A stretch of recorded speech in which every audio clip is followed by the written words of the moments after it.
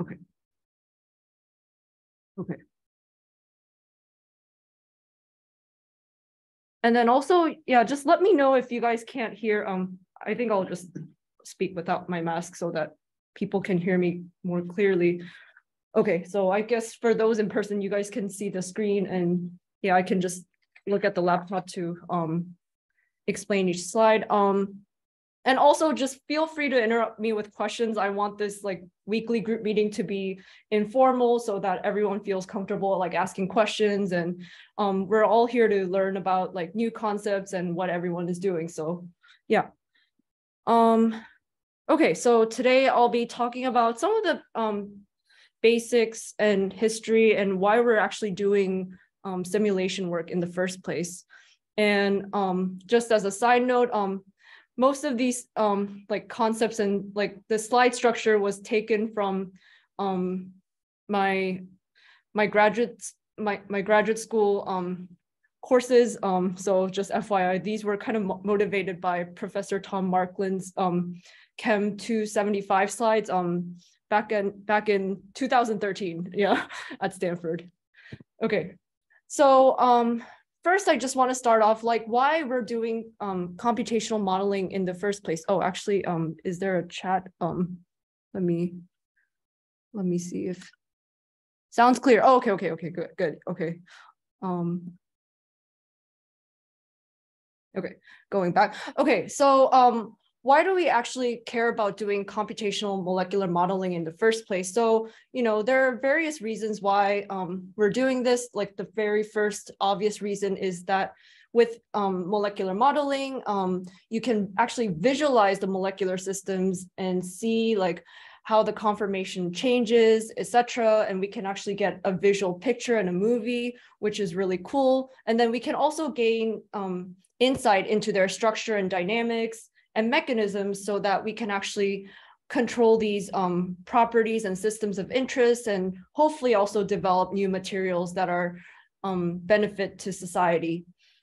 And the second reason is that with these molecular modeling techniques, like including density functional theory for quantum mechanical calculations and molecular dynamic simulations, we can actually see these molecules and particles at a higher resolution than experiments.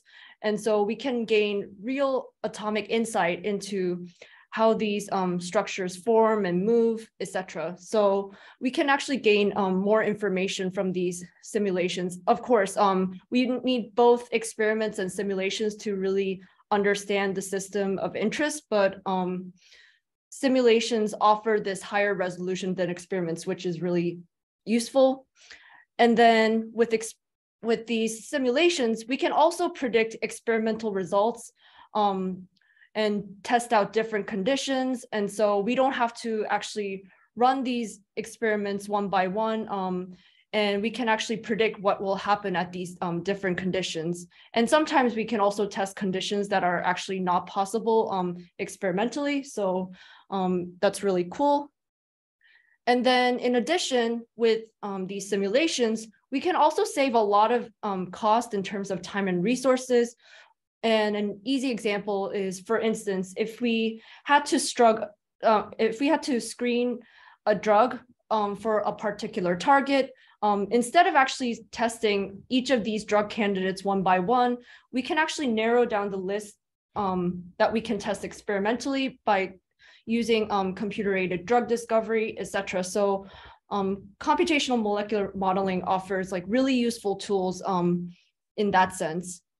And finally, we can also obtain very useful information from these systems, including thermodynamic properties, which includes binding free energies, free energy landscape, and also kinetic properties like rate constants, continuous pathways, etc. And then using all this information, we can really understand the biomolecule or protein or system of interest in a fuller detail that would have not been possible otherwise. And so I think these are most of the main motivation reasons why we study computational molecular modeling.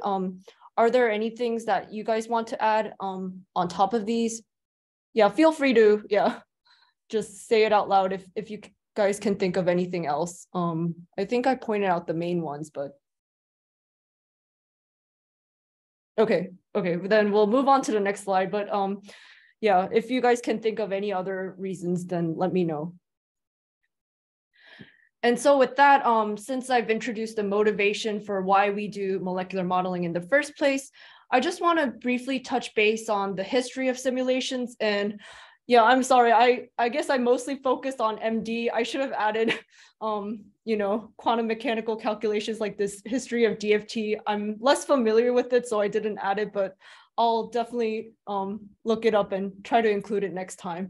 So yeah, in terms of MD simulations, so the first molecular dynamics or MD simulation was actually done in 1956. And this was done for hard spheres. And so, if the first MD simulation was in 1956, it's relatively a pretty new field compared to other scientific fields.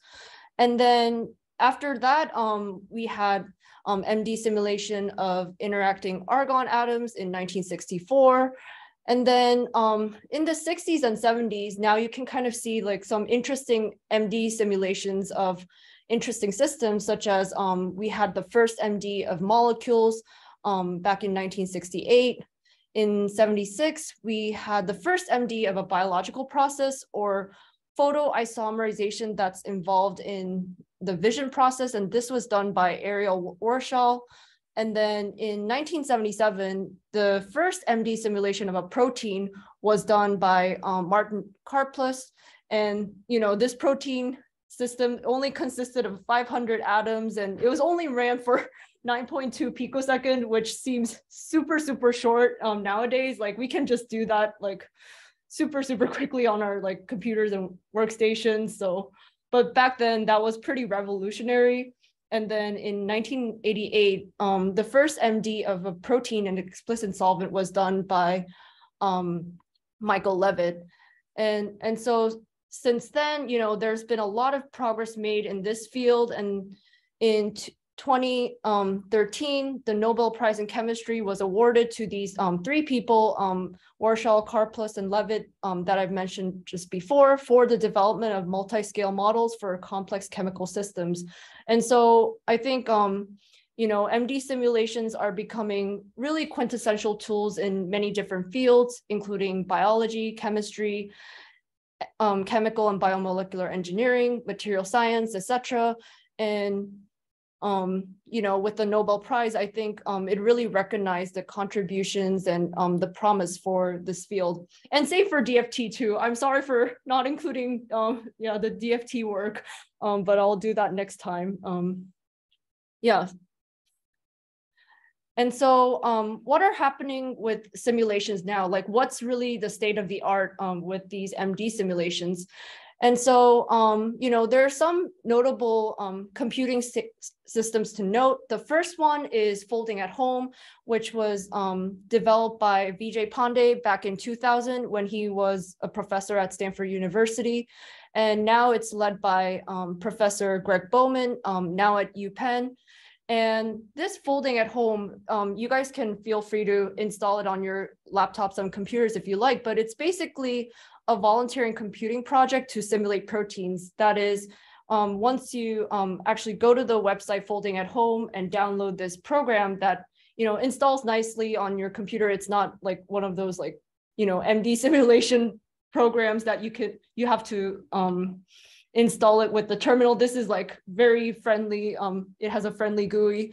And so once you install that, I think they give you work units, which you can just run on your laptop or computer, and then that will contribute to running a full-scale atomistic simulation of like a big protein, for instance. I think they've done it for COVID-19 recently and for other proteins that are implicated in diseases.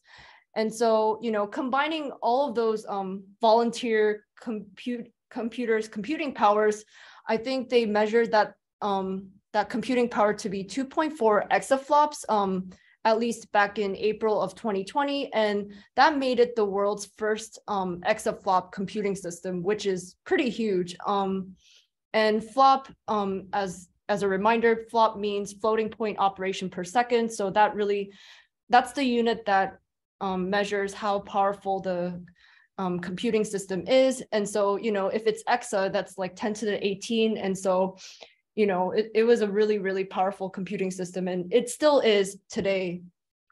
And besides folding at home, there's also Anton, which I think many of you know about. It was first built by David Shaw back in 2008. David Shaw made riches from his finance company in New York. And he also has this other company called D.E. Shaw Research, in which he and his team uses this supercomputer called Anton to run very long MD simulations. And this supercomputer is designed for MD. So it's super fast, it's massively parallel, and it has ran the longest MD simulation so far, which is 1 millisecond. And I don't think this record has been beat by any other supercomputers as of yet. And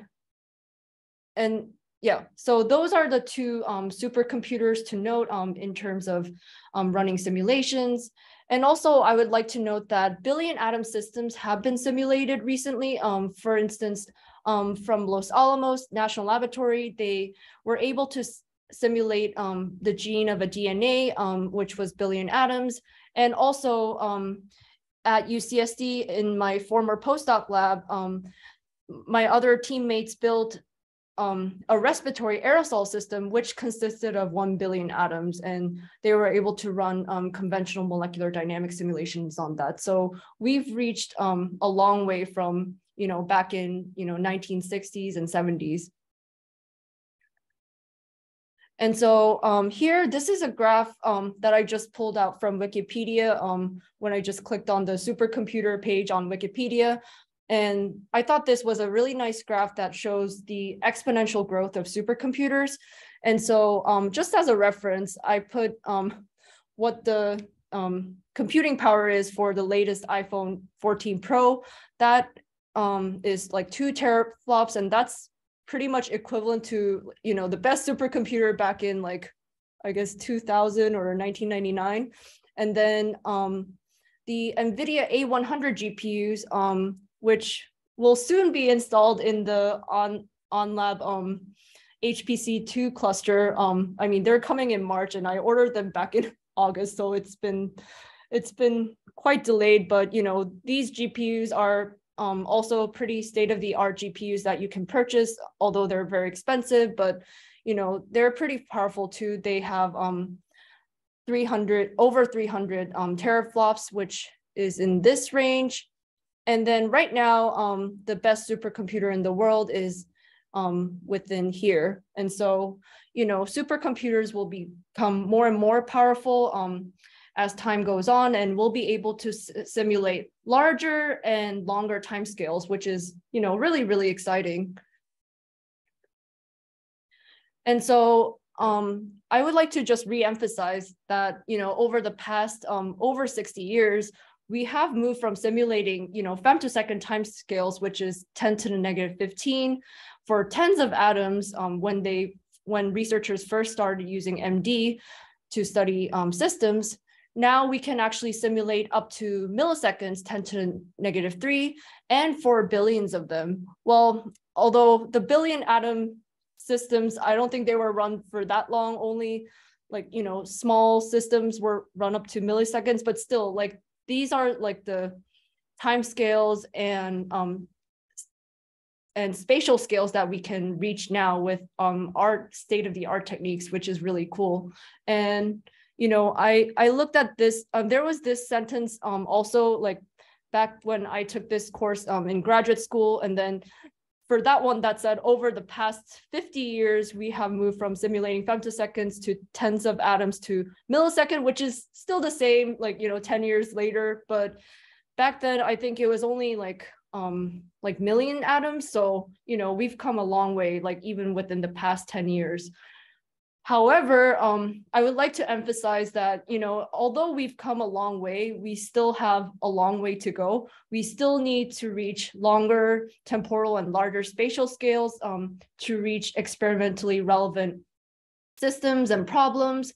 And we still have we still need to obtain accurate force fields for these MD simulations. And I'll come back to force fields later, but force fields refer to functional forms and parameter sets needed to calculate forces and energies between atoms. And this might make more sense after I show the equation that describes force fields.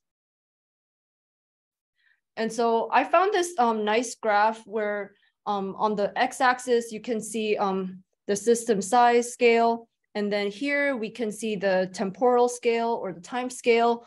And, these are the different simulation methods that we can use to tackle, a certain time scale and also spatial scale. So of course, ab initio and quantum mechanical calculations, they can handle system sizes that are small and kind of short, but these are the most accurate methods that there are in order to simulate molecular systems and chemical kinetics. And then the next level, which is a bit faster but less accurate, would be atomistic and molecular modeling, MD, which is what Professor Roland Faller and I do. And then the next level would be dislocation dynamics, and then more coarse-grained or mesoscale continuum simulations. And the final would be engineering components. Oh, whoops, I made a copy of this slide. Okay, this slide wasn't needed. I'll move on to the next one. Does anyone have questions so far or comments? No, everything's understandable. Yeah. Okay, thank you. Thank you for speaking, because I can't see the chat. Okay. Yeah, so that was basically kind of the history of MD simulations. And I just wanted to introduce that because I wanted us to, appreciate how far we've come, since this field began in the 1960s. And so with that, I'll introduce, the MD simulation scheme, in a gist. And so, in MD simulations, or I think it's similar to this procedure is also the same for other simulation procedures. But first, we have an initial structure of a protein or biomolecule, for instance. We can easily get this from, the protein data bank base, like online, where experimentalists submit all these crystal structures of proteins and biomolecules. Or you can also create your initial structure yourself. And then from there, after we equilibrate the system for a good period of time, then the MD simulation essentially just repeats these three processes. So first, from the initial structure, we can get the energy and forces. And from there, we can evolve the system for a short time step. And then from there, we can calculate observables, including energy, structure, pressure, etc. And then we essentially repeat this cycle until we have the average of observables that we need to be converged. And this is the general scheme for simulations. And then using MD simulations, we can generate a series of trajectories. And I highlighted these words that are kind of jargon to the MD simulation field. And these trajectories produce a series of configurations or conformations. They're referred to either word is used for configurations or conformations within the chemical phase space or configuration space or conformational space. And our goal is to sample as many points in the configuration space with the probability proportional to its weight within the configuration space. And that way we can sample, all the relevant structures that this system undergoes. And then also we'll be able to get all the observable data, including like energies, rate constants, etc., that we need from the simulation. Any questions so far?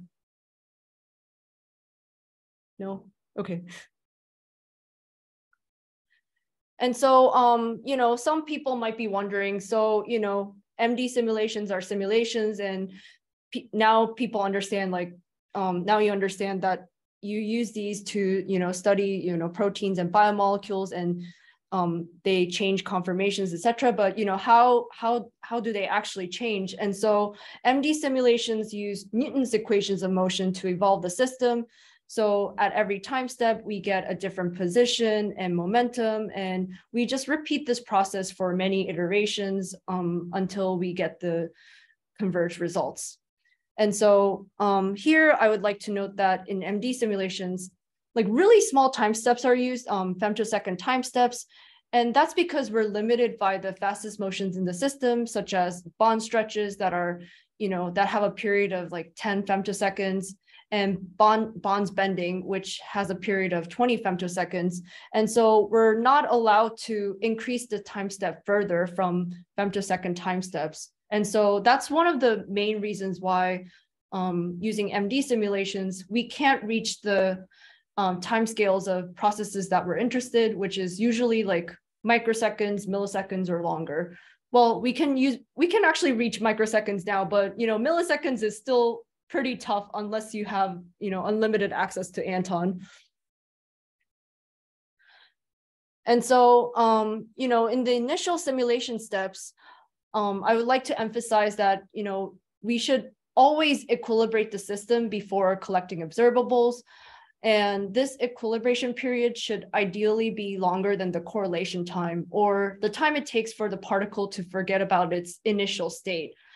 And, you know, I mean, but in practice, we don't really know how long the correlation time is, so we can't really pick the equilibration period that's ideally longer than the correlation time. But most of the time, at least in the, you know, protein MD community, like depending on the size of the system, we know like what equilibration period is appropriate.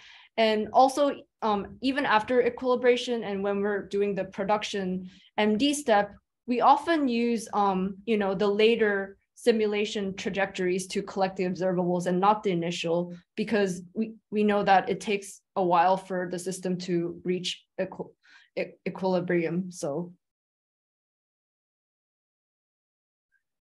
And so to go into more detail of how MD simulations use Newton's laws of motion to evolve the system throughout time, we use these simple functions that are listed here for the potential energies. Here it says the potential energy in amber, because amber is one of the MD simulation programs that are out there, but you know, there are others like GROMACS, LAMPS, NAMD, etc. And all of them have slightly different simple equations to calculate the potential of the system of interest. And this is a particular potential energy function just for the amber MD simulation engine. And here we use these kinds of simple functions, and you can see that, you know, they have all these coefficients, right? And so in order to get the coefficient values, we often fit them to experimental data to reproduce the experimental results within our MD simulations. And these are referred to as empirical potentials because we're getting all these parameters from the experimental data. So that's why they're empirical. There are some potentials that use quantum mechanical calculations, and but they're not referred to as empirical potentials.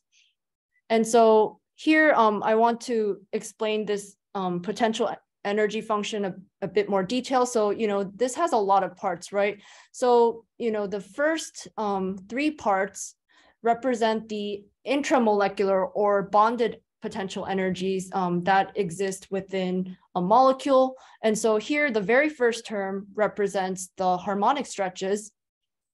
the second term represents the bends, that's dependent on the angle. And then the third term represents the torsions, and that depends on the dihedral angles here.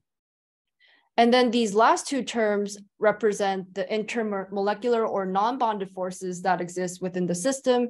So, this fourth term represents the van der Waals interactions with repulsive and attractive forces.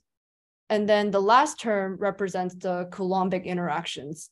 And so, using this equation to calculate the potential, I mean, it is a pretty good approximation for, and it tries to account for most of the interactions that exist within a system. And it has worked well for, well-studied systems like proteins, but, more development is still needed in this area to get, parameter values that are more correct. And then also, these functional forms are very simple, and sometimes we need more complicated ones to actually reproduce experimental results. And so a lot of people within the MD simulation community, they're people who just dedicate to like force field development. But unfortunately, I don't work in that area, but it's still a really important area nonetheless, because without having these accurate force fields, then we can't really trust our simulation results. So we need to use as accurate force fields as possible that's available to us. And so with that, okay, I just have one more slide. So with that, I also want to introduce periodic boundary conditions, which we all use for our MD simulations. And the main purpose for using periodic boundary conditions is for us to approximate an infinite system. So, realistically, like within our simulation is only this big, like maybe 20 angstrom cubic box, for instance. But in reality, there are no boundaries, right? And, it's actually like a large or infinite system. And so in order to approximate that, then we use periodic boundary conditions. So we basically have the same image on all these sides like X, Y, Z, so that we can actually approximate an infinite system. And so here, for instance, if a particle leaves the simulation box, like maybe on the right side, then it actually re-enters from the left. And so and so that's one thing to note. And then the other thing to note is that, since these particles can interact with their closest image, and this is referred to as minimum image convention, it's really important to actually surround the system or pad the system with water sufficiently. I think usually 10 to 20 angstrom thickness is enough so that, artifacts are not introduced. So for instance, like if we didn't pad the system, enough, then these other particles that wouldn't be actually interacting with the opposite side particles would be interacting because the box is like too thin. And so that's really important to note. I've also experienced this when I actually ran these MD simulations. So just wanted to note that. I have a question. Oh, yeah, go ahead. What about for the systems in vacuum? Oh, in vacuum, yeah, for vacuum, that doesn't matter. Yeah, I guess I'm only referring to explicit solvent okay. simulations. Yeah. Okay. Yeah, so with that, I'll take any questions and comments, and we can discuss anything in the remaining time. Yeah, thanks for listening. Yeah, I just have a quick question. Yeah. So from your experience, what do you think is the optimal way to find the minimal padding length or volume? I mean, I think from my experience, so I said like 10 to 20. So, I mean, I've used like 15 for most systems, 15 angstrom thickness, just to be on the safe side. But I had to do like 20 for like really large systems like the spike protein, for instance. And I think like one good way to actually check whether your water thickness is enough is like when you're running like your equilibrium simulation, you can just check from VMD to see like whether the other image is interacting with your original image. And then if it seems like, particles are interacting with each other when they're not supposed to because, they're on the opposite sides, then that tells you like, oh, okay, I need to actually adjust the water box. So yeah, that's what I usually do. Is it something like, I'm not sure, like just say like we do some kind of NPT simulation where we are allowing the volume to change. Oh, okay, I see. Shouldn't that take these artifacts into account and like give us the optimal volume? But I think even with MPT, like I think if the water thickness was not thick enough, then yeah, I saw like atoms interacting but when they're not supposed to. NPT, even if the volume is optimized, there are still chances of outside the box interactions, for which proper periodic conditions and proper padding of water like solvents on either side of the box is required. Oh, wait, can you say that again? Sorry. What I think is that on his question, so even if we do an NPT and there is an optimized volume, we still require say if we are having a solvent biphysics system simulations, we need to have the same phase on both ends of the box. Oh, yeah. Otherwise, there'll be out of the box interactions, which are not relevant to our calculations, but will still be estimated by simulation software. Yeah. So wait, can you repeat your question about the MPT part? Like, which part are you concerned about? No, so if I understood the concern that you raised regarding the artifacts is that sometimes if we are gonna like not give sufficient volume to our unit cell or the simulation box, then we could have some incorrect interactions, right? Yeah. That's what So what I was thinking is like when we do some kind of say like we do a simulation with NPT ensemble, so the system will be trying to find this a sort of equilibrium. So it will either expand its volume or like shrink based on the interactions. And once it is equilibrated, we will have the simulation box volume will be somewhat equilibrium, right? Like it will be equilibrated in terms of volume. Yeah. So that should basically take into account of these incorrect artifacts. Like it shouldn't have those incorrect artifacts, right? Yeah, I guess so. Yeah, it's just like I experienced this for an MPT simulation as well. Like even though like volume like as you said, like after equilibration, like even within MPT, like volume is basically constant, even though it's actually allowed to change. And but like even in my experience, like in MPT simulations, like I saw that I saw like those artifacts being introduced like when our box wasn't big enough. So so do you think it's like a consequence because of the box size, or is it because of the force field, or like whatever the force fields and the parameters you use with? Oh, I think it was because of the box size. Yeah. Okay. Yeah, in my experience, but Okay. Thanks. So Professor Shirley, I have a question about the conformational space that you were talking about. Can you please just here you have conformational space, configuration space. So like I just wanted like a basic definition of these two. Oh, I mean, I use all three terms interchangeably, or like these two terms, configurations and conformations. I mean, I think other people also use it interchangeably. Like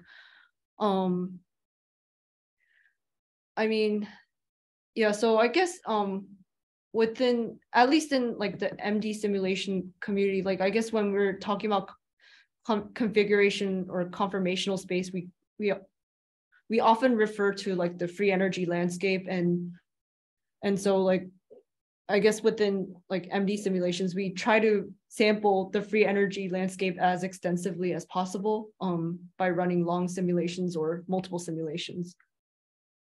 Okay. Yeah. Thank you. I have one more question. I'm just concerned about, so most of the force fields are pairwise, right? Yeah.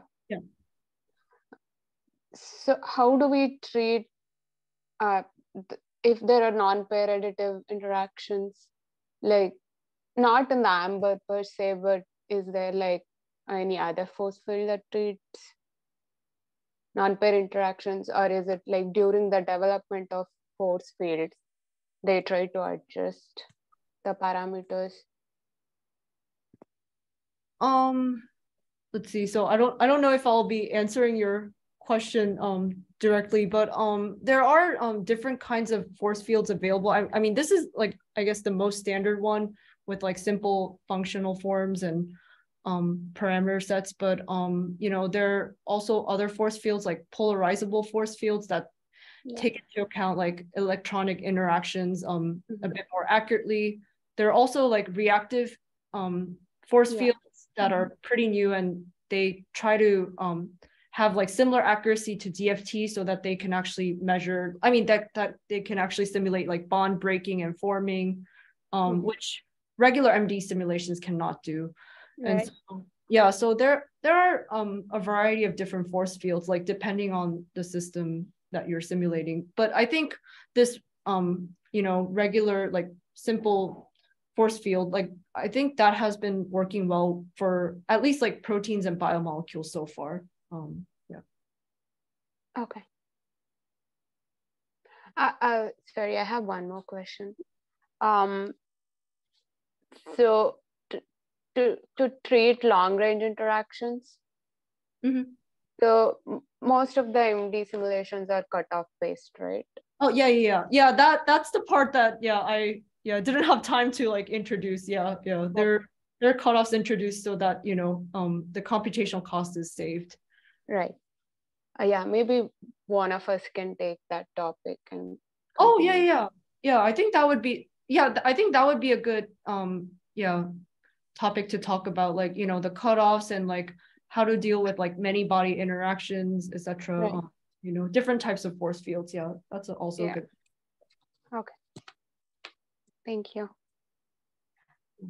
Did you guys have questions, or was it clear? I guess I'm most concerned about like you guys, since like I think grad students kind of know the basics, but.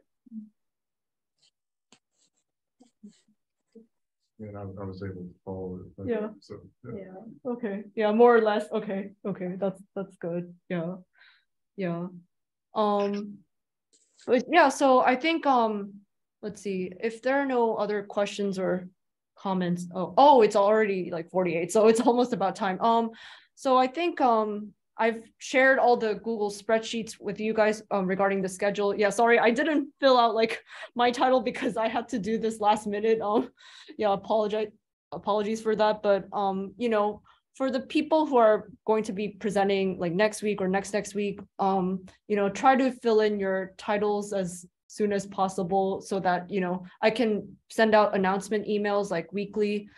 And yeah, so I think for those who are presenting, I think you guys can either present about your current or past or ongoing research, you know, that's totally acceptable. It can be as long as like 20 to like 40 minutes. And then for those who are pretty new, I think, yeah, taking on like an MD simulation topic, or, you know, it could be DFT too, like it could be any simulation topic, but, you know, one could be like, as I mentioned, like different types of force fields, you know, that could be like one talk. And then what else, you know, there are also a lot of different rare event sampling methods within MD, you know, that could be another talk. You know, there are lots of MD simulation topics that, you know, you guys can cover and teach us. So, but if you guys don't have like a good idea of what to present, then you can, you know, talk to me or Roland or anyone. And yeah. So I think with that, I'll upload the recording. Let's see.